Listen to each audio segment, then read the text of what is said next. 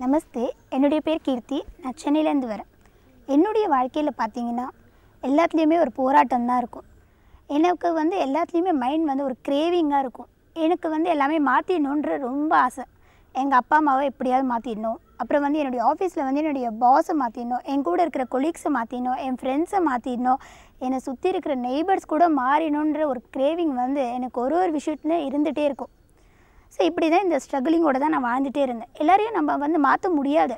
It is not in our hands.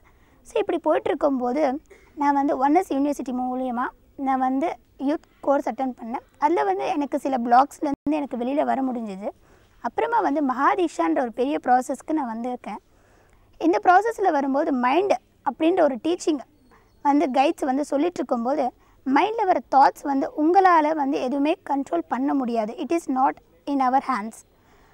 நீங்கள் just மைண்டில் வர அந்த தாட்ஸை அவேர்னஸோடு பார்க்க தான் முடியும் அப்படின்னு சொன்னாங்க. அப்புறம் அந்த தாட்ஸை நீங்கள் ஜஸ்ட் அந்த மைண்டை நீங்கள் ஒரு ஃப்ரெண்ட்ஷிப்பாக தான் பண்ணிக்கணும் அப்படின்னு சொன்னாங்க. இது சொன்னோன்னே எனக்கு ஒரு பயங்கர லிபரேஷனாக இருந்தது. பிகாஸ் என்னுடைய வாழ்க்கையில் பார்த்திங்கன்னா எல்லாத்துலேயுமே கிரேவிங், எல்லாத்துலேயும் மாற்றினுன்றது தான் என்னுடைய வாழ்க்கை. பாதி நாள் இது இப்படியே தான் ஓடிட்டுருக்கும். இப்படி போய்ட்டு இருந்தேன். அந்த லைஃப் ஒரு எனர்ஜெட்டிக்காகவே எனக்கு இல்லை. இந்த டீச்சிங் கேட்டு நான் தியானவியார்லேருந்து வெளியில் வந்துட்டு இருந்தேன். கொஞ்சம் தூரம் அப்படியே நடந்து போயிட்டுருந்தேன். போயிட்டுருக்கும்போது அப்படியே என்னுடைய தாட்ஸ் ஸ்டார்ட் ஆச்சு. ஒரு தாட்டாக ஸ்டார்ட் ஆச்சு. இந்த டீச்சிங் உனக்கு லிபரேஷன் கிடச்சிருக்குன்னு ஒரு பக்கம் சொல்லுது. இன்னொரு பக்கம் அதெல்லாம் எதுவுமே முடியாது, நம்மளால் எதுவும் மாற்றலாம் முடியாது அப்படின்னு எப்படி. ஸோ இது அப்படியே ஒரு இந்த அந்த தாட் அப்படின்னு சொல்லிட்டு ஒரு கான்ஃப்ளிக்ட் மோடுக்கு ஒரு ஹை பீக்கில் போயிடுச்சு. ஹை பீக்கில் போயிட்டுருக்கும்போது அப்படியே ஒரு க்ஷணம் அந்த அவேர்னஸ்ன்றது எனக்குள்ளே இட் ஹேப்பன்ட்.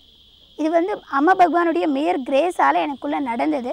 அந்த அவேர்னஸ் ஃபுல்லாக எனக்குள்ளே வந்தப்புறம் அந்த தாட்ஸுடைய ஸ்லோ டவுனை என்னால் ஃபுல்லாக பார்க்க முடிஞ்சுது.